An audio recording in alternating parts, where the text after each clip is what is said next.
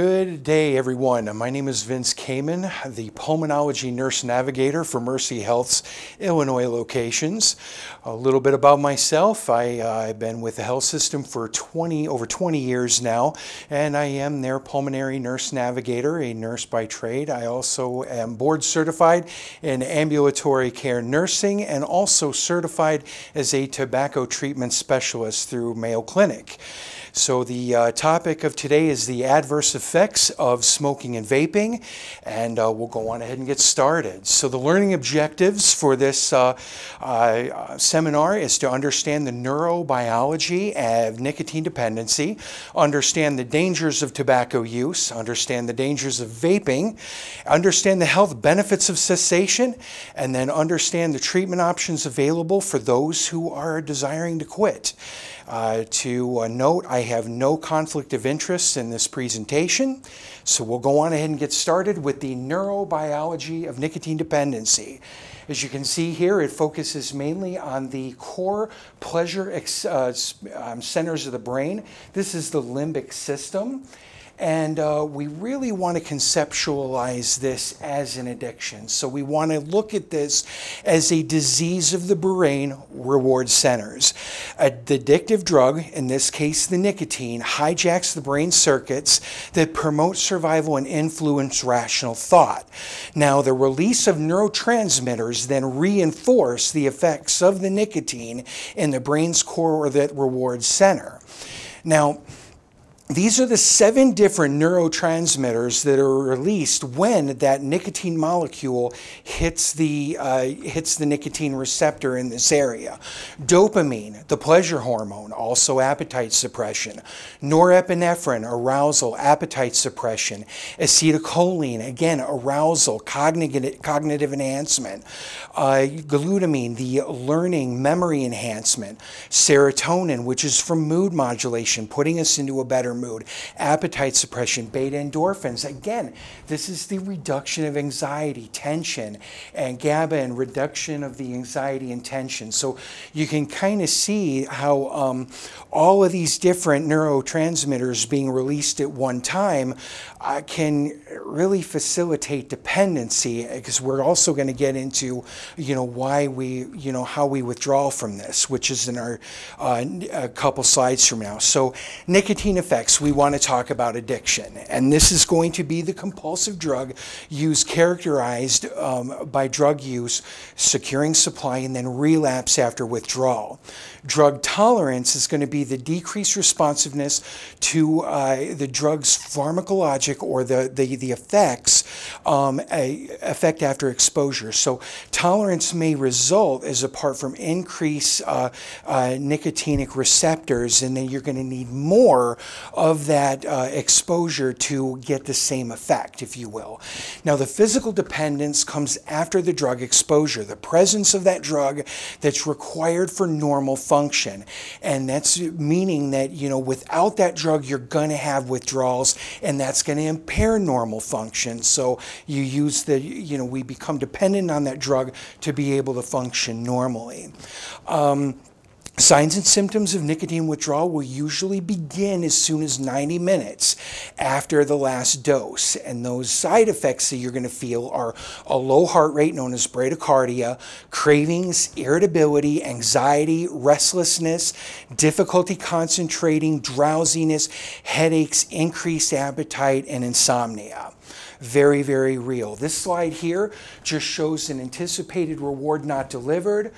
Chronic drug exposure depletes dopamine. This all leads into a dopamine hypoactivity, and then of course that's going to give you those drug cravings to hopefully get that back up into the range where you feel like you're functioning normally. So what happens if you fight the cravings? Well, what will happen is that the brain will recover on its own by naturally raising those levels. It typically takes about 5 to 10 minutes. So as you fight through those cravings get less and less. The body rebuilds those levels naturally. The craving goes away. Now, as you resist these cravings, the nicotine receptors will go in to a dormant state and then just go to sleep, if you will. Now, it's important to know this because they don't exactly die off. You always have them. So this is going to be especially important for when you want to achieve and maintain that freedom from nicotine, because these can wake up, you know, at any time throughout your life. So you just kind of got to know that as you fight these cravings, they are going to become easier, and then it'll lead to cessation. So very important. Let's take a moment to talk about cigarettes, okay? Now, tobacco smoke, we know, is a complex mixture of chemicals, 256 known harmful chemicals, and about 69 known carcinogens, okay? Nearly 6 million deaths occur annually worldwide from tobacco use. Cigarette smoking is responsible for 1 in 5 deaths in the USA, and this is greater than about 450,000 deaths per year. So very, very significant. More than 16 million Americans live with a smoking-related disease. Again, very prevalent. And then the good news is, though, is that from 1965, when the first U.S. Surgeon General put out the report, up until, you know, just 2 years ago, we have seen a significant decline in the rate of adult smoking, which was 41% down to 14%. So we still have a lot of work to do, though. We got 14% is still too much. I want to call to attention a new product that's been brought out. FDA has approved this, and I just want to educate all of you on you know, what this is all about. It's IQOS. It's an emerging product put out by Philip Morris, and the FDA permitted the sale of this. And it's called I Quit Ordinary Smoking. It's Philip Morris's electronically heated tobacco system. And of course they're gonna try and spin this that it's a healthier option. And their claim is that because it heats the tobacco and does not burn it, the amount of chemical exposure is going to be greatly reduced, making it safer. But the bottom line is that it's still giving a chemical exposure. So really, there's no safe way to smoke. So you're still going to be putting yourself in jeopardy because there still is a chemical exposure. And, you know, like I said, it's whether it's a small amount or a medium amount or a large amount, in time, it could still have negative consequences on the body. This is just a couple examples of the tobacco smoke constitutes. We have arsenic, benzene, benzoyl-iprene, the cadmium, which is found in batteries, chromium, cresol, formaldehyde, lead, nitrosamines, phenol, polonium-210. Yes, it is a radioactive substance. And we've got you know, vinyl, and then the hydrocarbons as well too. So this just kind of puts it into perspective right here. A really great picture. Just kind of shows you everything that we talked about, and you know, the common other products that are used that have these same chemicals in them. So you know, just to kind of put it into a visual perspective, there are a lot of chemicals that are just harmful on the body. Tobacco use in specific diseases, it's well known that it's causes, it's been linked to several, pretty much most of the cancers out there are linked to cigarettes and tobacco use. Chronic obstructive pulmonary disease, cardiovascular diseases, and then you know, also has strokes is another one. Other diseases like aneurysms, dementia, and macular degeneration. Complications, especially medical, we talked about the cancer. Cancers are linked to it, and it makes up 40% of all the cancers diagnosed in the United States, according to the CDC. The risk of cancer death is 2 times higher in smokers and 4 times higher in heavy smokers. So it's going to be around your 2-pack per day individuals. Smoking, casually, is linked to cancers of the lung, the larynx, oral cavity, esophagus, pancreas, bladder, kidney, stomach, You got uterine, cervix, and other types of myeloid, and then they have acute myeloid leukemia as well. Lung cancer is the main one, of course, leading cause of cancer death in men and women in the U.S. About 15% of smokers will develop lung cancer.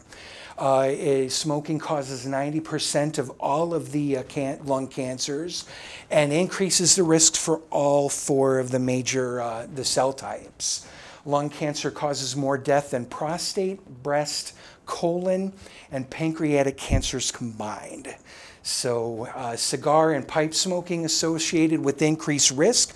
That's mainly because no filters. So you're getting more of those harmful chemicals not having the filter in there. The 5-year survival rate for non-small cell lung cancer is about 15%. It's obviously varies with race and gender. So. And then, of course, we're going to greatly reduce that risk with smoking cessation and stopping smoking. Now, Mercyhealth's lung cancer screening program, just want to touch on this briefly because what we have here is for patients who meet the following criteria. That's ages 55 to 77, have to be a current smoker or have quit within 15 years, have no signs and symptoms of active lung cancer, and have a 30-pack year history of smoking. We figure that out by 1 pack per day times 1 year is 1 pack year. If you meet these criteria, you would definitely want to talk to your healthcare provider about getting, the annual screening and being a part of that screening program. We realize that by doing this, we're going to be able to identify nodules, which are those lesions that can develop. And, if we do find them, we categorize them, we track them, and we follow up on them accordingly. Now, it's important to note at the bottom of the slide here that the U.S. Preventative Task Force is currently working on expanding the criteria for screening.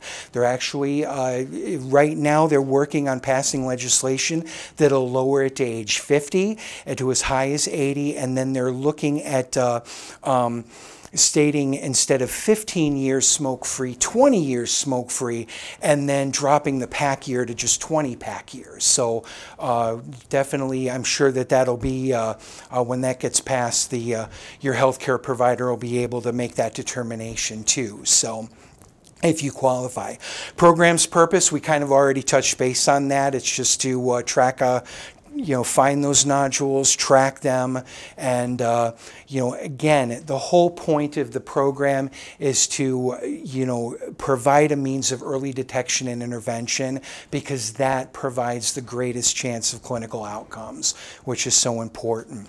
Just kind of want to take a brief moment here. This is an X-ray that you would see, and kind of see that little white spot right down there. That is a nodular mass on what it's seen on an X-ray. Then over here we have the CT scan, and you can see it in much larger detail here. This is a nodular mass, and just to kind of show you, this is some of the imaging that we see with and complications of smoking here. And then now let's talk a bit about chronic obstructive lung disease. This year, it became the 3rd leading cause of death. Over 5% of the U.S. adult population have COPD. It accounts for greater than 80,000 deaths per year. And over 80% of COPD is due to smoking. Pipe and cigar smoking has shown decreased lung function and increased airway obstruction. So again, for those non-filtered systems, you're putting yourself at a higher risk there. The pathology of a COPD, these emphysema, basically emphysema is lung destruction here. You can kind of see this pattern of destruction right here. It's very white. This is very calcified, very heavy there, and this is this is an air sac that just isn't really going to function much, which is and this is a permanent damage. So there's really not much that we can. It's complete destruction of the bronchioles there, and just to kind of put it into perspective, this is what's happening with when you smoke. Again, this is normal healthy lung, and then of course this is a diseased lung, both with cancer and emphysema. So just kind of put it into a perspective there of the amount of damage that can be done. So again, this is kind of taking a look at airways. Normal airway, you can see that it's nice and open. Mucus plugging, which tobacco users, even vaping users too, and we'll get into that, may run into some issues here. Again, inflamed airway. Again, it's these are toxic chemicals, and they'll inflame the airway, and then of course you can kind of see the restrictions of the lumen. You can see how tight that airway gets, and how people can really have difficult times breathing when their disease gets into the advanced stages here. Let's talk a bit about coronary artery disease. Again, the leading cause of death in the United States. Most of the decline is an incidence because of the lower smoking rate. So we have been seeing a positive correlation, as we go down in the smoking, we've seen a decrease in a lot of coronary artery disease related illness because of that drop. So we have about 100,000 CAD deaths due to smoking, and this is over 35% of them are before the age of 65. So we're seeing a lot of younger people out there, needing to come to the cath lab, or, needing to get cardiac workups because of premature coronary artery disease, and that can all be contributed to smoking. You're about 2 to 6 times higher risk of sudden cardiac death. So. And then, of course, we because of this, we see about over 1.6 million coronary procedures a year. Again, as we talk about it, is that we mentioned again the leading cause of death. Cigarette smokers are 2 to 4 times more likely to develop coronary heart disease than a non-smoker, and smokers are 10 times as likely to develop peripheral vascular disease, which can cause other issues as well. Again, we kind of talk about you're putting yourself at a higher risk for blood clots, increased myocardial work. The harder your heart has to work to get the oxygenated blood to your body, because of the carbon monoxide effects that binds to the hemoglobin way faster than oxygen. So you're going to start starving your tissues of oxygen. Catecholamine releases vasoconstrictions where they get really, really narrow. And then, of course, it can lead to the atherosclerosis, the hardening of the arteries by the formation of lipids. The lining of those arteries and veins don't work as well. The oxidant injury, of course, the blood clots, and then of the ability for your blood to, freely move in your vascular system is all compromised there. Normal one, and then here's a diseased, just to kind of put it into perspective there, give a good visual demonstration of the really big adverse effects of the vessels there. Let's talk about vaping now, because this is brand, new to the market. I believe it surfaced in 2013, and it was marketed as a safe alternative, harmless water vapor. Not true, my friends, not true. Let's talk about this here. This is a great picture, because just like the cigarette slide earlier, this is kind of showing you those, the chemicals and the other products that we see here: propylene glycol, theater fog, lead, acetaldehyde, formaldehyde, toluene, which is commonly used in paint thinner, cadmium in batteries, acetone, that's a nail polish remover, acrolein, a main component in weed killer, and we'll get into this in a few slides here. But these e-cigarettes, they come in many shapes and sizes. There's definitely different products out there. Most of them will have a battery, a heating element, and a place to hold the liquid, or the e-juice, if you will. These produce an aerosol by heating that liquid, and then that liquid usually contains nicotine, and that's the addictive part of it, flavorings and other chemicals that help make up this aerosol, okay? They're known by many different names: e-cigs, e-hookahs, mods, vape pens, vapes, tank systems. The medical community will usually refer refer to them as ENDS, or electronic nicotine delivery systems. E-cigarettes can also be used to deliver marijuana in the form of CBD oil as well. So again, just some pictures of the different generational devices here. The Juul, which is very popular among the youth right now. This has got a a pretty big share of the market. They're small, they're discreet, they look like USB drives, so they can be easily concealed, and they don't really emanate a lot of smoke, so they can often be used discreetly too. So these are examples of the juices. There are several different e-juices out there. All of them, a vast majority of them do contain nicotine. But then it's the flavorings that I'm going to talk to you about in a little bit here that are part of the danger here. And then of course too, they say they're not marketing to children, but I remember these breakfast cereals as a kid. So, just to kind of, and then of course the popular candies down here.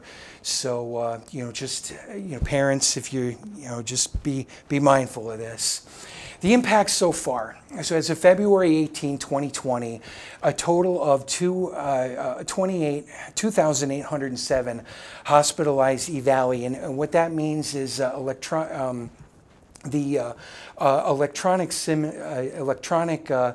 cigarette-associated lung injury cases have been reported to the CDC from all 50 states, including Puerto Rico, U.S. Virgin Islands. We've had 68 deaths that have been confirmed in 29 of the states, and the youngest reported was in Texas at 15 years old. So right off the bat, it took us a little while to kind of figure it out with cigarettes. We're really getting a good handle on this, and really taking a stance here early, which I think is going to help a lot of people out.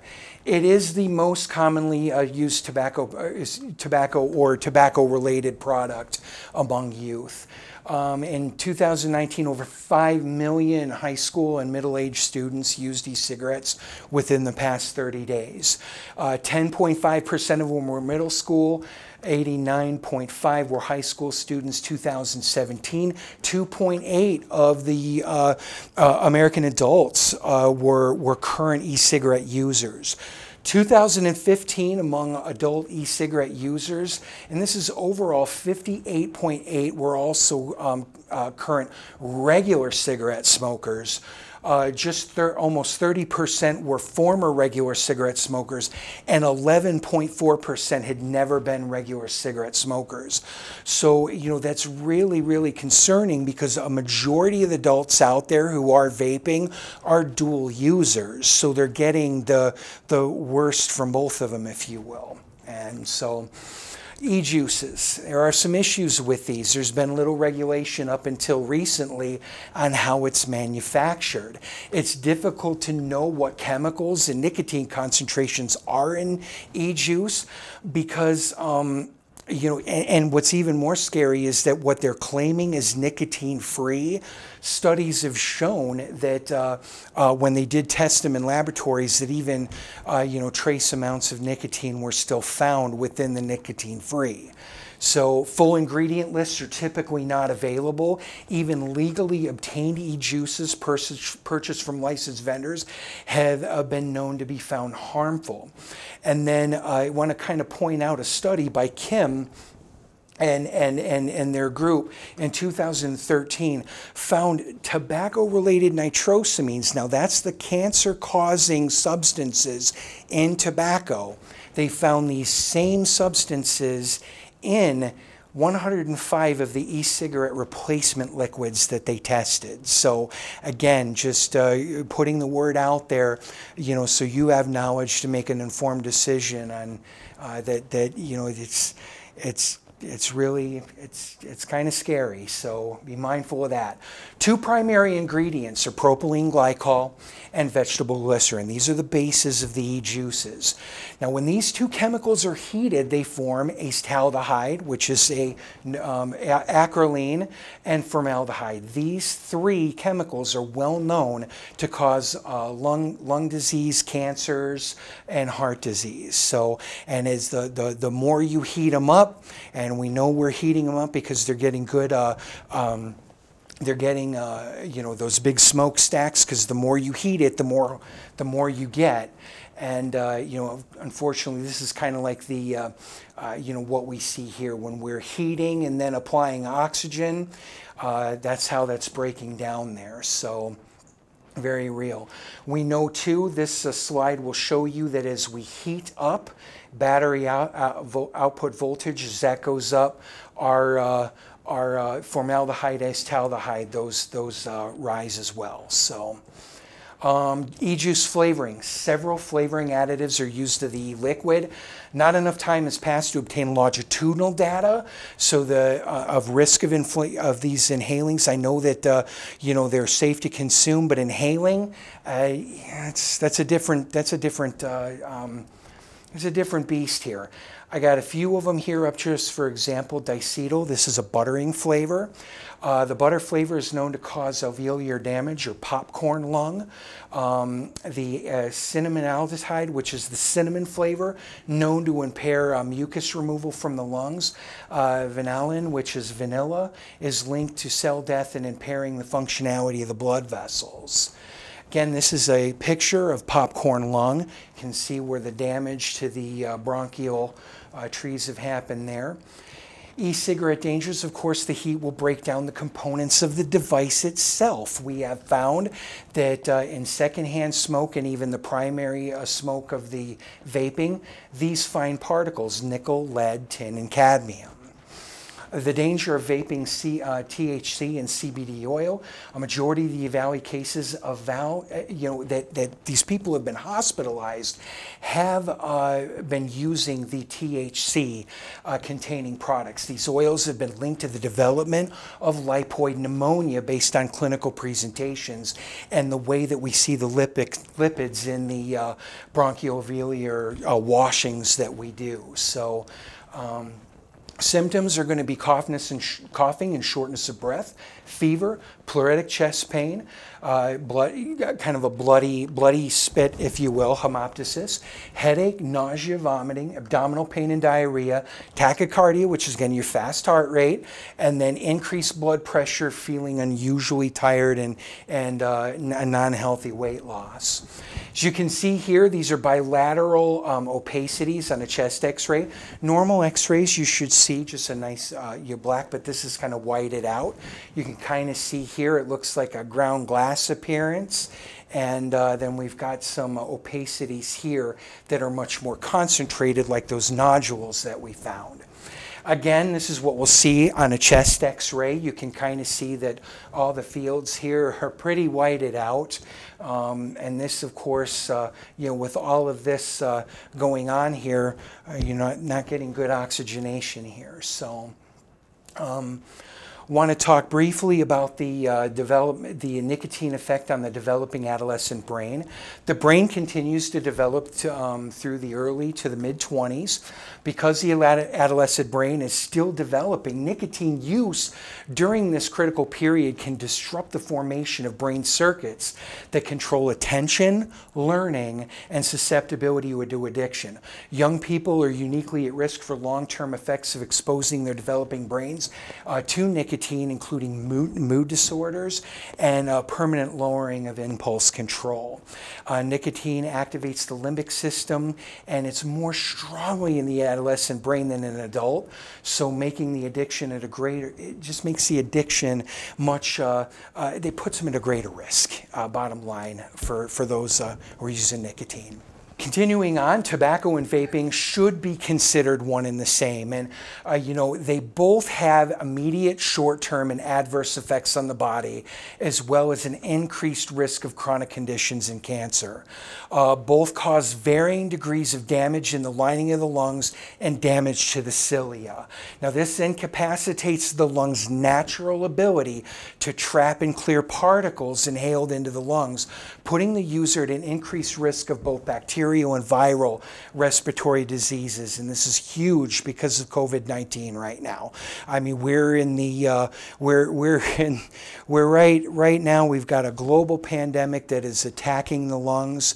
So I really want to encourage those users out there to take this into consideration and make it your time to quit, because you really don't want to increase your risk of catching this, and you really don't want to increase the risk of getting hurt because of it, we just want to do that. So again, a lot of the organizations out there, especially the American Cancer Society, the American Lung Association, really want us to start thinking about tobacco and vaping as being one and the same, and they should be, because they both are causing problems. So let's talk about freedom from nicotine.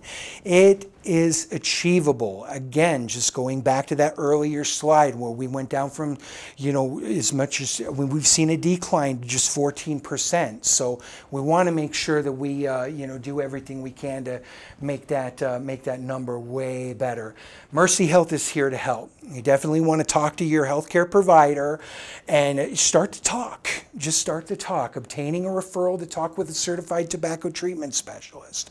We are here to help as well. We complement, and we work with you and your ordering provider, your primary care provider, to give you the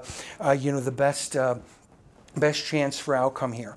Also, several other resources I want to talk about. There's the Illinois Quit Line, 866-QUIT-YES, the American Lung Association, the American Cancer Society, the American Heart Association, all have wonderful resources to help you quit.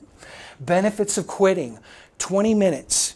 20 minutes, your heart rate and your blood pressure are going to return to normal. Within 12 hours, your carbon monoxide level is going to drop to normal. Smokers are about 10 times higher in their carbon monoxide levels than non-smokers. So that's huge.